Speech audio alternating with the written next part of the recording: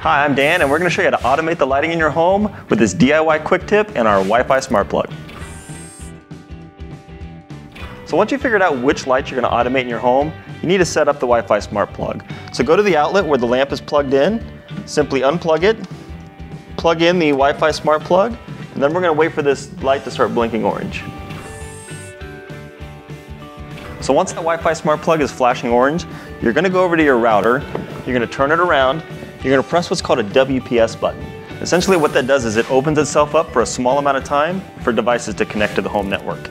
You then come back to your Wi-Fi SmartPlug, press the button on the side, you can see now it's green, which is good. You then plug your lamp back in, and you're now good to go. So now that you've set up your Wi-Fi SmartPlug, you can set schedules by hour or by day, or you can open up the app at any time and turn devices on or off. Thanks for watching.